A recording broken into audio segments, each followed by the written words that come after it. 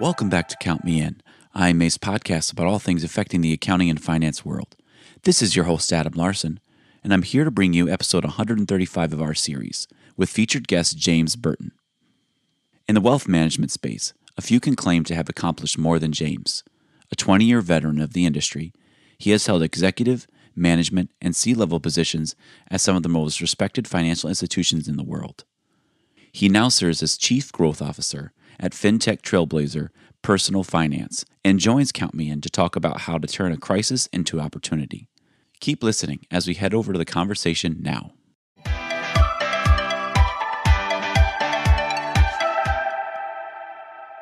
So, James, obviously the global pandemic of 2020 caused a crisis for many businesses. A lot of our listeners felt this impact. For you personally, I'd like to start off our conversation by just having you explain, how did you help clients and organizations navigate through these difficult times, particularly in the beginning? Yeah, thanks, Mitchell. Something like a pandemic and the initial market slump that it caused, that really makes you reconsider everything, right? All your assumptions about your business model, your strategy, your growth opportunities, trying to see into the future. And naturally, many of our clients went through very similar reflections about their goals and their financial situations. And they had a lot of questions about the future too. And the demand for financial advice and expert support definitely increased.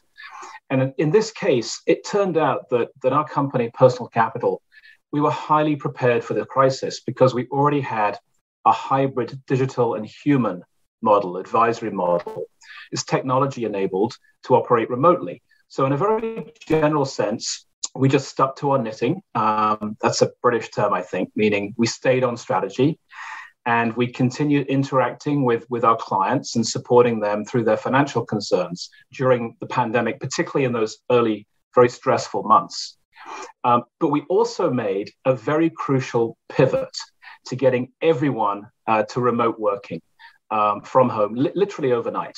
And we could do that because of how the company was designed and built. So, the result was that despite the initial market slump that we went through, we actually saw strong growth last year. People want advice. They want holistic advice, and they mostly don't want to travel to a brick and mortar building or office with wood-paneled, nice little offices. They certainly didn't want to travel during a pandemic, right? And now, a year later, they know that in fact they don't need to go any further than their kitchen or their home office to work with us. So we were able to help them right away, and we were able to help them remotely, which was great. And now, kind of building on this conversation a little bit, in leading up to our recording today, I was told that you follow a quote from Winston Churchill. It's a bit of a mantra. And if I can just read the quote, never let a good crisis go to waste. So, to help explain for our listeners here, what does that mean to you? How do you go about using that as a mantra? Yeah, so Winston Churchill, he certainly produced a lot of great, motivational quotes. And I do particularly like that one, never let a good crisis go to waste. I find myself using it a lot, actually. And, a good crisis is very often a great opportunity. And that's because it's when you're forced to reconsider everything. All your assumptions, your business model, your strategy, your opportunities, even your very survival sometimes. A really good crisis puts all of that in the picture. And as a result, it's often when meaningful change is initiated. And it's when we move forward from the past, to the future way of thinking. And in the case of our company, as I mentioned, we found that as it happened, we designed and prepared very well for the lockdown, and we could commit to this virtual first approach. And as a result, we've proved beyond doubt that virtual financial advice works very well if you have the right technology and business model, and it's here to stay. So a great crisis here, which it really was, and in many ways still is, helped us prove that and move into a future where, advice can look very different for Americans. And now we are, roughly 16, 17 months through this. It's been a year and a half. And you mentioned going into the future a little bit more.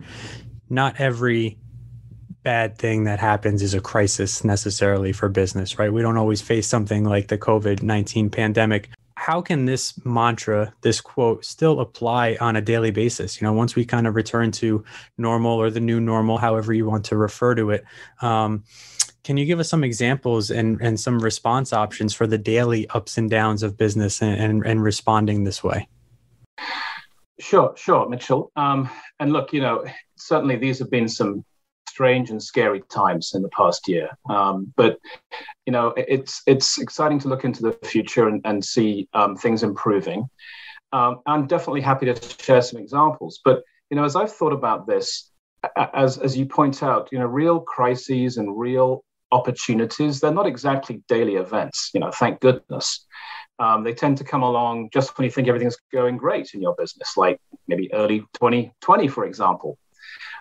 So every few years, you may get a really good crisis, something really challenging or bad happens in the environment or, in your business. I've got some examples of how to put, a good crisis to work. But I have to mention that they're not really day-to-day examples. They had to really harness the big situations. So if you'll indulge me, I'll happily proceed. But I generally wouldn't use an expression like "never let a good crisis go to waste" in the day-to-day environment, right? That's just doing our job. So happy to proceed with let's just say longer-term, bigger picture examples. I'll go for it. Absolutely, yes, please do. That's great. So first of all, I'd like to go back in the time machine, maybe about 20 years. And at the time, I was working for a well-known stockbroker based here in San Francisco. And the company had experienced huge growth in the late 1990s. And then along came the crisis. The tech bubble burst in 2000. For anybody who was, active in the markets at that time, you'll know that the market just bombed and, trading activity and the interest of people investing in their financial accounts, it just fell off a cliff. And there was a lot of revenue pressure for businesses like the one I was part of. And here's the thing, clients were asking, what should I do? They wanted help. And at the time, the company was known for being an online stockbroker that would execute your stock or fund trades, but it wasn't known for giving advice. And here we were with a situation where, the markets had completely changed, the revenue dynamic had completely changed. There was a lot of pressure in the business, and there was pressure from our clients to help them in new ways. So there's the opportunity right there. So we responded by building out new financial advisory capabilities to meet this demand for advice that was emerging from the client base, when the markets turned. And what we started back then in a period of considerable adversity, in time it became a major part of that business. So I just wanted to provide kind of a historical example of how some of these pivotal market events in the financial industry actually can really generate a significant positive change if you can get through them successfully. So that was one example. I've got another one, which is about the company I work for now, Personal Capital, and it's a little different. And I'm going to explain what I mean by that. So Personal Capital came out of what I think of as an industry crisis. By the way, it also came out of the financial crisis. It was founded in 2009, and at the time of the Great Recession and financial crisis that started in 2008. And at that time, most of the industry was really falling behind in terms of, not providing the kind of experiences that other companies, digitally based companies, were providing. So, Mitchell, let me ask you a question, if I may, just to break it up for myself a little bit here. Could you just give me maybe a company or a brand that you use pretty regularly in your life that has a digital component to it? Oh, sure. My wife always gives me a hard time of all the Amazon packages that we show up at the front door. It's almost a daily delivery for us. So I'm a Prime member, and Amazon is definitely something we use regularly. That's a great example. I expect, yeah, like my home, your driveway is probably like a FedEx or UPS shipping depot some days, right? Oh, it is. So Sam's nodding there. So thank you. Great example. That's the kind of service that many of us have found that, we wonder how we do without it, having got so used to it. And if you think about some other brands like, I don't know, TripAdvisor or Uber or Sonos or Stitch Fix, and some of those brands we haven't used much in the pandemic, but before they were, very prevalent. These are brands and companies that cross the physical and digital worlds. And what they've done in their spaces is they've leveraged data and technology, and in turn they provide us, the consumer, the customer, with information and control and choice, great convenience, often great value as well. They undercut the existing pricing in the industry. And frankly, they transformed our experience as consumers, right? And as a result, they grew exponentially. So I just wanted to, remind us of that background, because by contrast, sort of meanwhile, 10 or 15 years ago, I think household finance, personal finance, was having its very own crisis, when it came to the user experience. And it was really ready for transformation. And let me explain a little bit. I'll try and make this kind of pretty real, because I think it will resonate with you. So, at Personal Capital, we have almost 3 million users on the platform. And as a result, we can see a lot of what they do and how they organize their lives. And we can understand quite a lot about their financial situation, which is how we can then help them. But one of the things that's really notable is that we see that the typical household that's using the platform has about 15 financial accounts, which is a big number, right? And just, think about your own situation. Maybe this will resonate. Probably you've got a bank account. You may have got it, I don't know, maybe at high school, maybe at college. At some point, you got a bank account, you got a debit card. Maybe you got a savings account too. And then maybe you went to work for somebody after college and you got a 401k or something like that. Maybe you changed jobs, so you got another 401k. Maybe you were smart and you opened an IRA as well. And perhaps you got some credit cards along the way, and maybe a mortgage if you bought your first home yet. And maybe you have an auto loan. Maybe you have a Bitcoin account. It goes on and on, right? So a typical household has this great sort of array of financial accounts. And, it's a lot. And it's the question is, how do you really understand your financial situation when you've got the stuff spread all over the place? And that's, think about all the different logins you have to know, all the different statements you might be receiving and whatnot. It's just a lot to really put it all together. So most people don't truly understand their financial situation, and they don't have that control and understanding that you would expect them to have with a digital revolution that occurred, 10, 15, 20 years ago. So how do you deal with that? Well, maybe you can use a spreadsheet if you're motivated. I've tried it. It was kind of fun for maybe an hour, right? And then, and that's only if you really like numbers, which I do. And then it gets really tedious and it gets hard work to update it. And pretty quickly, it's out of date. It's dragging, your whatever you put in for savings and investments and values is old. Whatever you put in for your debts or borrowings, it's old. It's very hard to keep it up to date. I think, even very accomplished accountants would find that pretty tedious and probably give up pretty quickly, right? So that was essentially what we saw as the crisis in financial services, which was that just when life was getting more and more complicated, particularly with the financial crisis, people didn't have the resources they needed. And that was an environmental crisis. So in this case, looking more from the outside, we saw the opportunity. The founders of the company saw the opportunity to really address that and change the way the industry works by bringing everything together for you in a dashboard where, frankly, with a few minutes, you can enter your financial accounts. It's safe and secure. It's very important to people, by the way. And then you can see your net worth. You can track your savings and budget. and you can really understand what's going on in your life. So that was an example of where, what is essentially a crisis at the personal level for people can turn it into a really great opportunity to help them. I'll make a quick plug, by the way, if I may here, a little cheeky of me, but I'm a believer. So Personal Capital is, by the way, free. So the tools on the platform are free for everyone to use. And I would encourage people to give it a try if you find it complicated to track your financial life. I'll pause there.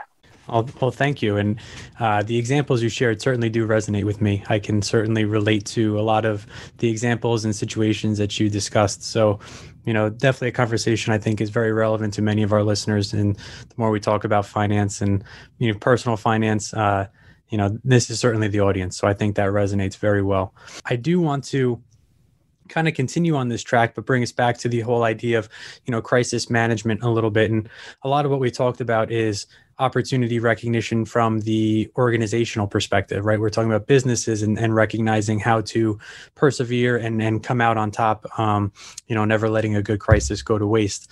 So how about from this individual level? You talked a little bit about individuals being able to take advantage of these opportunities, but how does it relate to the individual? And even if it's a supervisor managerial perspective, understanding what an individual can do during and following a crisis. What do you have to say about that kind of perspective?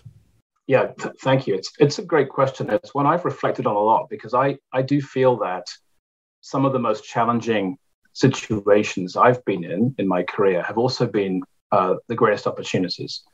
And, so we talked already about how from a company perspective, you shouldn't waste a good crisis, because it's when you get a chance to reconsider things. It's when change is initiated. It's when you start to move from, the past into the future.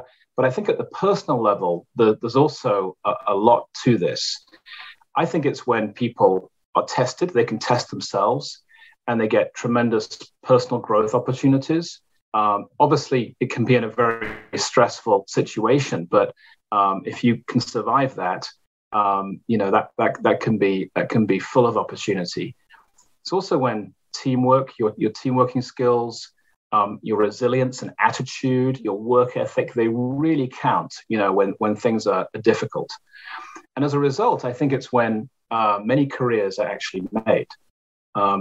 That's certainly been my experience. Oftentimes, a crisis is really a great career opportunity. And in the financial industry, in years like 2000 to 2002, or 2008 to 2010, or 2020, and we're not fully out of the woods yet either, you can really learn and grow at greatly accelerated rates relative to what you would generally be doing day to day when things are going relatively smoothly, because you're solving for so many problems and issues. And also, I think it's very exciting. You get to work in different ways. Sometimes you may work very intensely with people you don't usually work with. Teams are reformed, new problems have to be solved, so people come together in different ways. New leaders emerge, and you forge new relationships with colleagues or business partners that can be very deep and can carry forward for many years. And that can be very exciting and very rewarding as well. So, these situations can be many different things. They can be a big strategic play, such as an acquisition or a merger deal. It doesn't matter which side you're on, it's going to be a very intense time. And you may be an owner or an advisor, but still you're going to be super busy and you're going to be working with new people. It could be a legal issue. Those obviously come up in businesses from time to time and can be very stressful, but again, require the same discipline of focus and teamwork and bringing the right people together. And also it could be a market crisis. And it doesn't matter which of those it is. My advice is to lean in and make the most of it in terms of, what you bring to the table and the people you get to meet.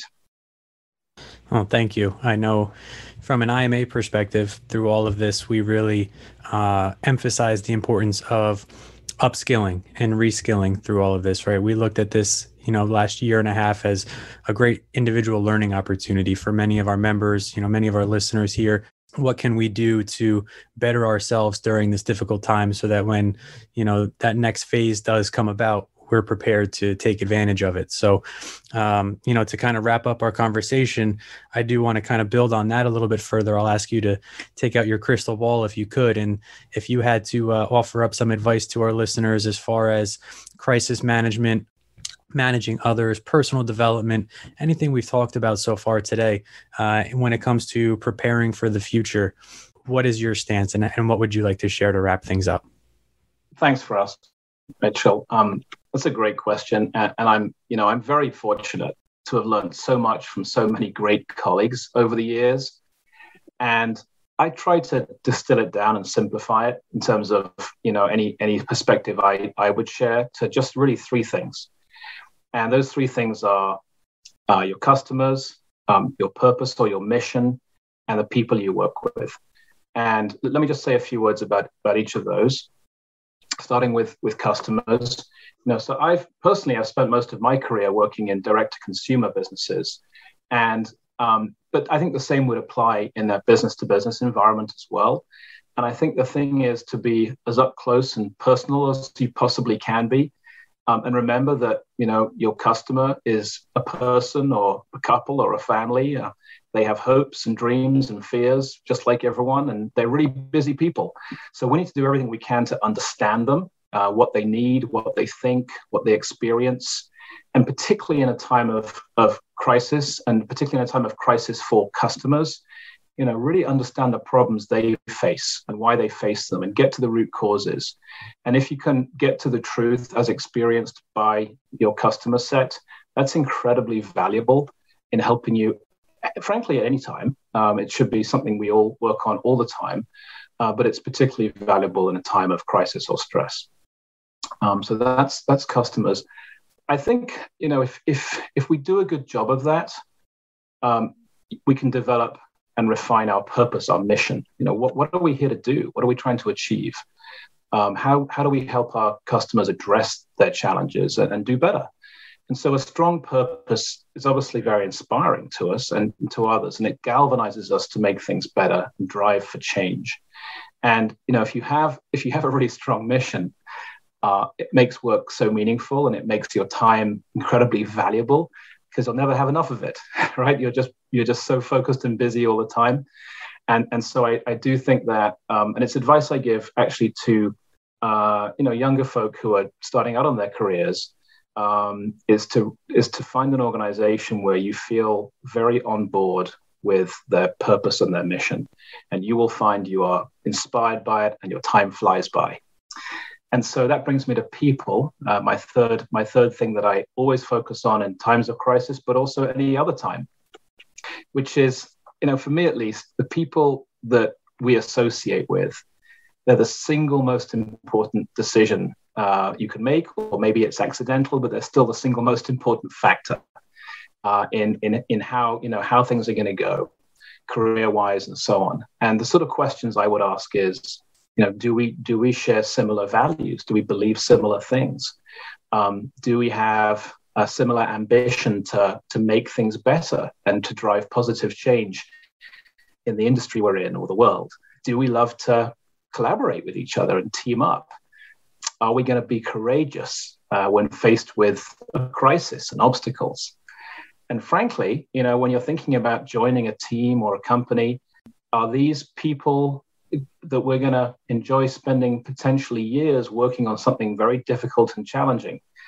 Is that going to be a rewarding experience? And if the answer is yes, that's really fantastic. And the chances are, these are the sorts of people who are going to see opportunities and they're going to be motivated to strive after them rather than just seeing difficulties everywhere, which is the other way of seeing the world, right? So that's what I would really try and synthesize down as customers and purpose and people. And then sure, you need to have the right kind of talent on the team. You need to have the right technical skills and expertise. I'm kind of assuming you have that. I'm more focused on some broader things. I would also say you need to have the right planning and operational disciplines. But again, if you have the right people, those things will come. This has been Count Me In, IMA's podcast, providing you with the latest perspectives of thought leaders from the accounting and finance profession. If you like what you heard and you'd like to be counted in for more relevant accounting and finance education, visit IMA's website at www.imanet.org.